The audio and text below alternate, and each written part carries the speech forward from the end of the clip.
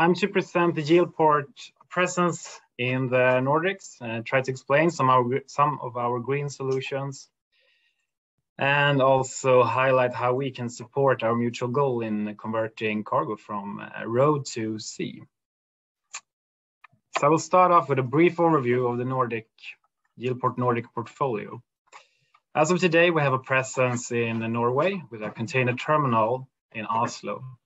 We also have a container terminal in Sweden located in Gavle. Along with that container terminal, we have a full service dry bulk terminal. And just south of Gavle in the northern parts of Stockholm, we have also invested in an intermodal terminal. The general idea behind the investment in the intermodal terminal is to help the balance of the import and export flows throughout Gavle. All in all, for the region, we have a capacity of 875,000 TEUs, and in terms of general cargo, we can handle roughly 3 million tons. So I'll take you through our portfolio. I'm going to start off with the Gavle dry bulk terminal. In the terminal, we handle all kinds of cargo. It's everything from windmills to scrap. In terms of commodities, we're very heavy on paper products, sawn timber, and steel products. For steel, we have invested in a CFS steel warehouse. It's approximately 10,000 square meters. We handle high numbers of steel yearly, roughly around 200,000 tons. It's equipped with overhead cranes, which makes it very efficient. And due to the cranes, it allows us to handle more or less all type of steel products.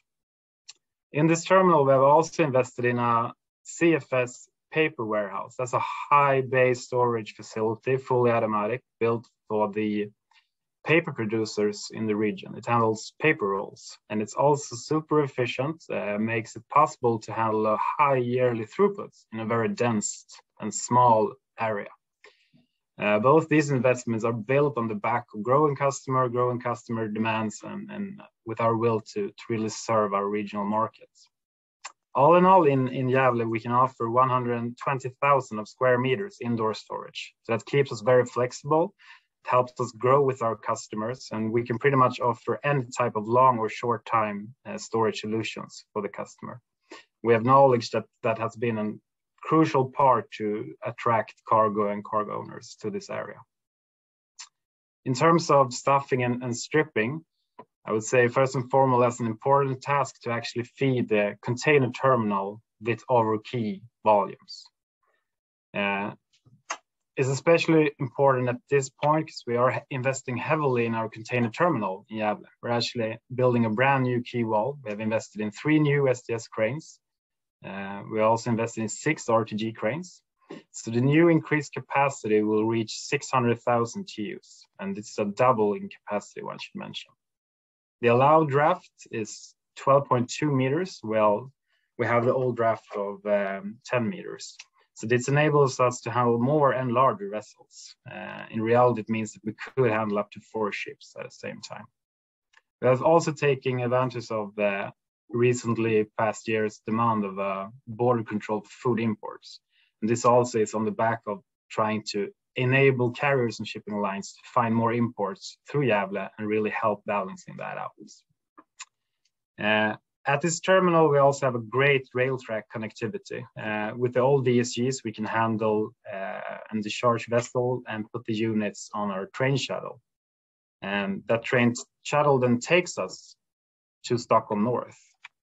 So Stockholm North, as I mentioned beginning, that's the intermodal terminal that we invested in. And this is really to help balancing the import and export flows. The general idea behind this investment is to help carrier and shipping lines having a full round trip through Gavle. So the purpose is that we discharge a full unit in Gavle container terminal. We put it on the rail shuttle, which now departs 3 times a week. Our goal is to bring that up to each day. So the train shuttle takes the full unit down to Stockholm North, where it's discharged, and only a last mile delivery is to be made by rubber wheels. So this is a solution for us. It's a greener, more efficient solution that we hope to bring more cargo off the roads and over to the quay wall and to the rail solutions. Once the unit is stripped at the cargo owner's site, it will be brought back to the intermodal terminal and then put on the same shuttle back to Gavle. So the general idea here is that we can enable full round trips through Gavle, and we can avoid having trucks going all the way across Stockholm for the northern parts. Because as we see it, we see a natural split in the Stockholm market where we can serve the northern parts. And it's important for us to have presence here because we have identified that half of the Swedish consumption takes place in this region. So that's why it's critical for us to be able to serve our customers in this area.